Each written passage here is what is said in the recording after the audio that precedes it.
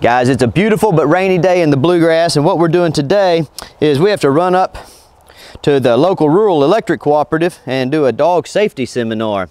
And so we're going to kind of kill two birds with one stone. Number one, I have to kind of send Hannah's owner a little update because she's 16 weeks old now. So we're going to see how she's doing, and I'm going to talk to you about the importance of what I do in relation to your fellow citizens. Come on, Hannah, up, up, up. So we're going to knock out our normal stuff that we do here.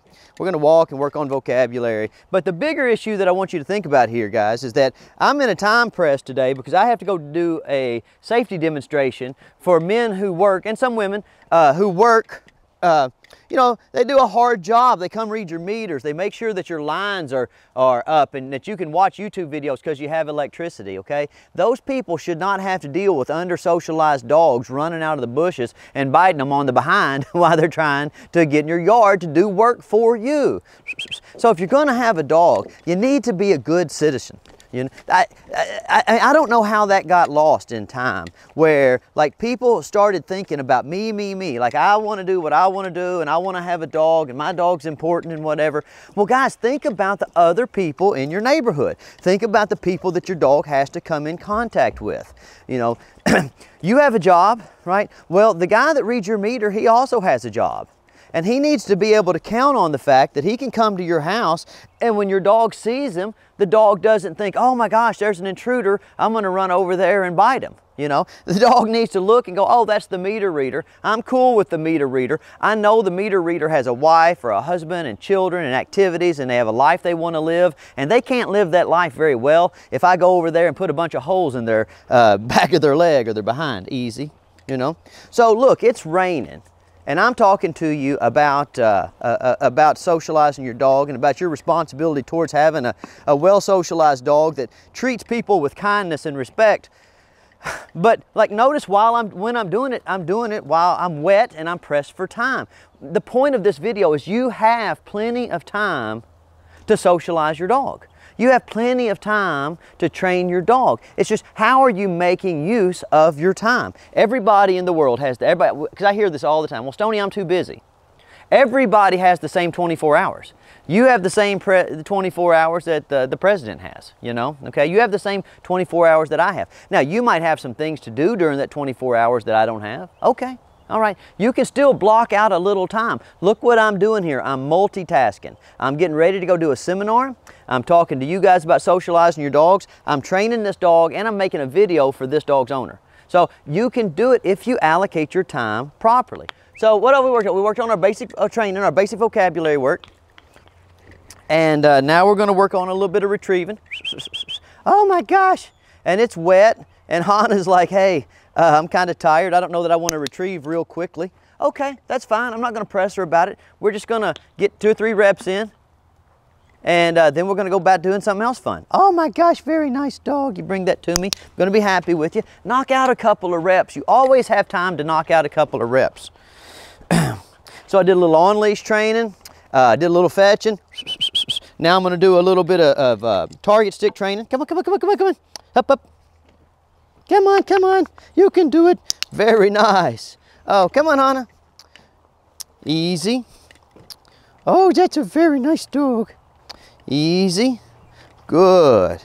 And this can be frustrating, guys. Like if you get out and it gets to raining, puppy, puppy.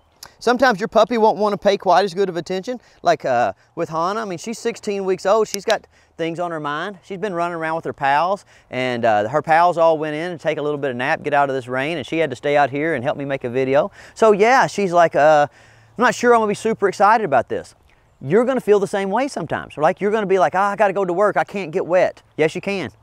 And you gotta lead by example. The last video I made, come on, Hannah, come on, come on.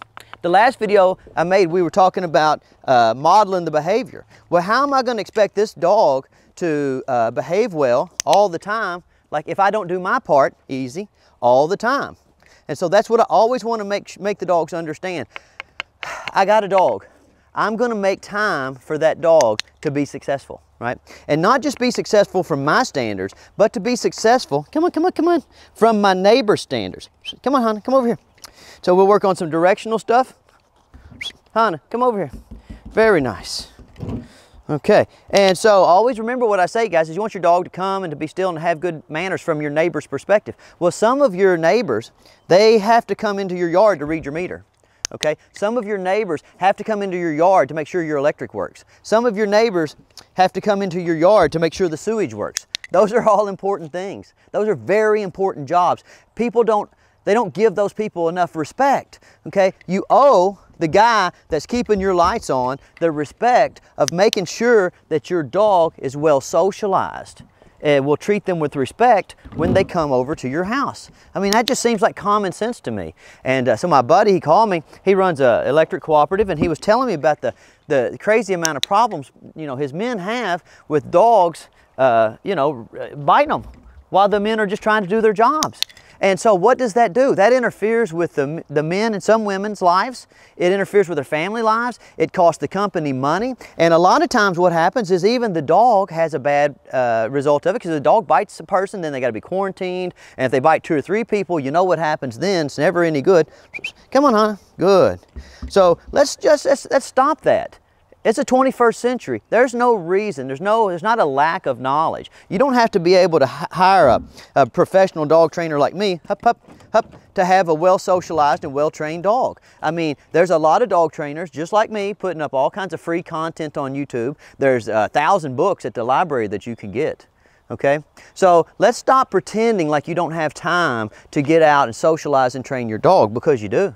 So stop making excuses and stop being disrespectful towards your fellow citizens, especially those fellow citizens that have to, you know, sacrifice their own personal safety to make sure that you have water and sanitation and electricity. Now, I know most of my videos are a little bit more upbeat than this one, you know, but so I don't mean to lecture you, and I don't mean to give you a hard time, but I do want to, you know, hold you to account, because this epidemic of dogs being rude to other dogs and being rude to people, especially workers, vets, groomers, cable guys, whoever, it's out of hand, and there's no reason for it, because the only thing that's standing in between you and having a happy, healthy, well-socialized dog is a little bit of putting the work in, okay? So get out there, make time to put the work in, don't let the weather affect you, model the behavior you want to see from your dog to your dog, and I promise you're going to be successful, and everybody's going to be a lot happier. All right, good luck, guys.